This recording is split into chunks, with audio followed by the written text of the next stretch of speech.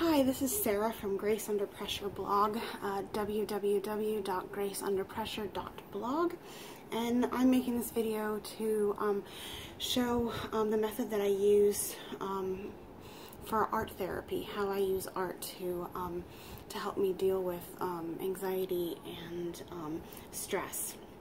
So I've been doing a version of this since I was a kid. I used to scribble on sheets of paper and then color it in when I got angry, and when my doctor recommended that I try art therapy and handed me a flyer, it was a bit too abstract for me, and I went back to something that I know and that has helped me in the past. I think that this method that I'm using is an improvement on it, and it's really simple enough that a child could do it.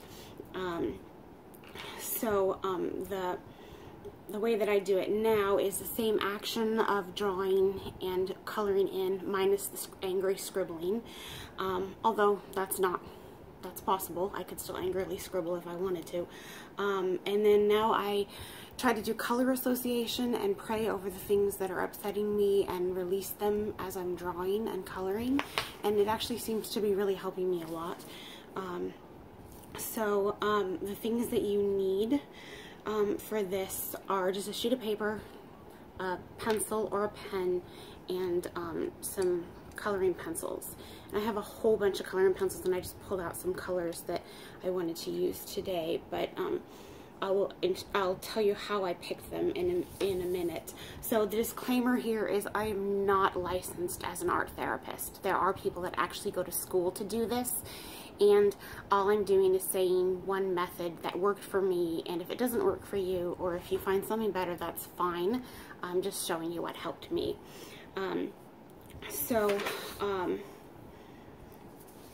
The pencil is for drawing the original line, the line drawing, and then the color pencils are going to represent an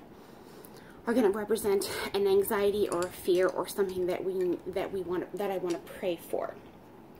So the way that I do it is, I'll move these. The way that I do it is I start out just drawing a random squiggly line. I'm having a hard time with my camera bouncing. Sorry about that. So I just start like this, and this is what I used to do as a child. Only as a kid, I was really OCD about making sure that that line matches up with the end of this line. Maybe not quite so OCD about that anymore. Maybe a little bit. So like that. It's not complicated. It took just a few seconds. And I like to have large portions and small portions, and it's basically because some things may cause me more anxiety than others, and so like the things that only cause a little bit of anxiety, I might put that color in a little box, a little section, like one of those, and something that causes me a whole bunch of anxiety would get like the great big one. So now you choose colors that represent the things that you are stressed about or that you need to pray about. So today my drawing is about media. I've had a lot of stress about the media, about not like newspaper media, but about things that are going on online. People in general are really cruel online, and it causes me a lot of stress, especially when I have people tracking me down on groups we're part of to cuss me out, or spamming my blog for 3 or 4 hours because they're mad about something that I said. It's just something that causes me a lot of stress. So I went through and gave all of these colors labels. Red is for YouTube and for videos, and blue is for Facebook. Purple is for WordPress. Black was for the hateful things that people say. I wrote it all down so I'd remember. Gray is for the anxiety and depression that I experience after there's nasty things online. I do experience a fair amount of anxiety, and sometimes I'll even go through depressive episodes over things that people have said and done, and it's something I have to really pray through and work through so that I'm not letting that take over and who I am, and that I'm letting God have control over that, because the things that I write about are for His glory, and if I'm doing it for Him, then I don't need to be depressed if people don't take it the right way, or if they get upset, because it's not ultimately about me. It's ultimately about whether or not God is getting glory through what I'm writing. Okay, so the yellow is about my determination to be sunshine to those around me and to show Jesus to those around me, and the gold is how wonderful it is when something that I wrote actually helps someone.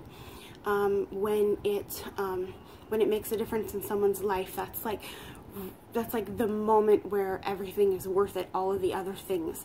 So that's more like a thanks, and you know, trying to focus on that, on being thankful for the results, even if there's kind of nasty things that go along the way. So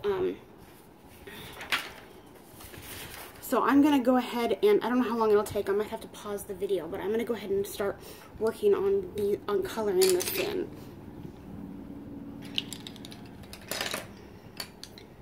And then what I would do is, like this one, blue is for Facebook.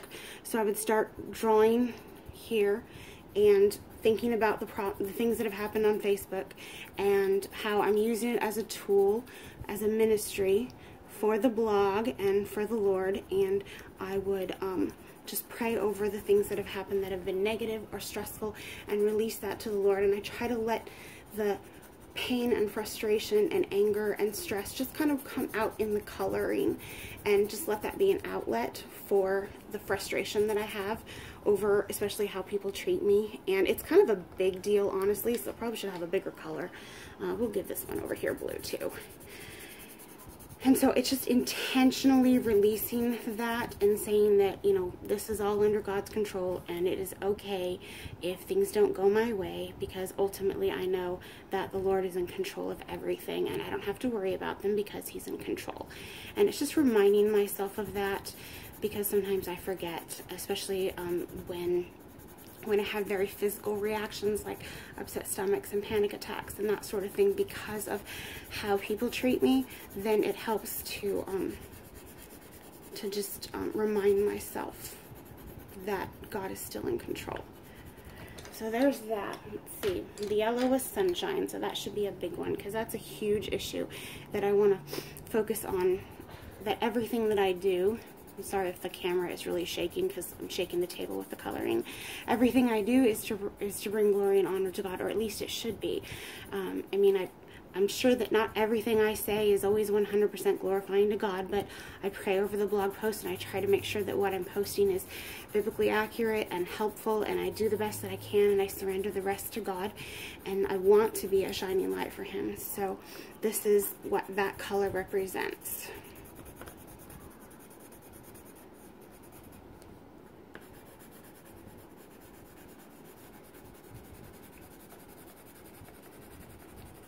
Okay, I'm going to pause the video and finish coloring this in, and I'll come back. Okay, I'm back, and I finished coloring it. My arms started getting tired, so some of them I ended up just scribbling in and kind of doing some hashtags. If your hands get tired, you can just just do hashtag marks like this, and it still kind of fills in the color. And I forgot to mention that you might end up needing a pencil sharpener. A couple of mine went dull. The pencils went dull in the middle of drawing and coloring in. I really like how it looks when like the reds aren't next to the reds, and none of the same colors are touching. So that's kind of the way that I do it. That's the way I've done it since I was a little kid. So there's more red in here than there's ever been before, because I don't usually make videos, and I had a lot of stress leading up to this one, trying to figure out how to make it work and all that sort of thing. And then there's a lot of purple in this one, maybe not as much as there should have been, because I'm having problems with WordPress advertisers right now dropping me. They are saying I did things that I didn't do and broke contracts with them, so that's sort of stressful, and I've been working on that. So you can do this even if you're not religious. You can just imagine the anger and frustration going out your fingers into the paper. And that's what I did as a child before I incorporated prayer, but it's more like an intentional release. And even as a kid, just the action of scribbling the colors and filling it in was therapeutic for me. Anyway, so that's what I did. When I'm done with it completely, I go ahead and sign it and date it.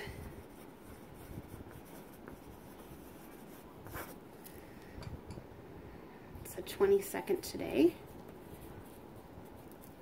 And sometimes I will write what all the colors represent, and the things that I've read online about art therapy says that you're supposed to save them and look back on it later, and you can see that sometimes you're not even angry about the same things that you were angry about before, that over time you've worked through it and it's not a problem anymore. So I have been keeping mine, and I will turn it over and write down like what all the colors were on the back. I haven't done that yet. And so this just really seems to help me. It doesn't hurt my hands unless I do 3 in the same day like I did today. And then my wrists start bothering me. But like I said, you can do the shading or hashtagging instead. So one thing, if your child has like dysgraphia or something like that and you would like them to do this, a lot of phone apps have a note-taking program that allows you to draw. So I actually made one of these while I was in the car yesterday, and I just scribbled on the screen with the little drawing pencil, and then filled those in with colors.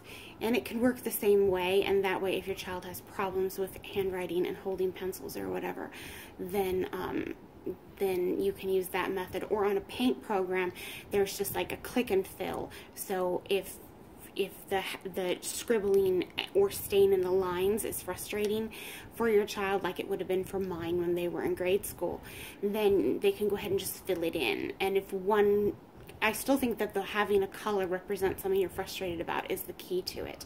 That's really helped me a lot. So anyway, this is Sarah Forbes from Grace Under Pressure, www.GraceUnderPressure.blog, and this is a video about my version of art therapy, which I'm sure is not the right version, but if it helps people, then I'm happy to have shared it. Bye-bye.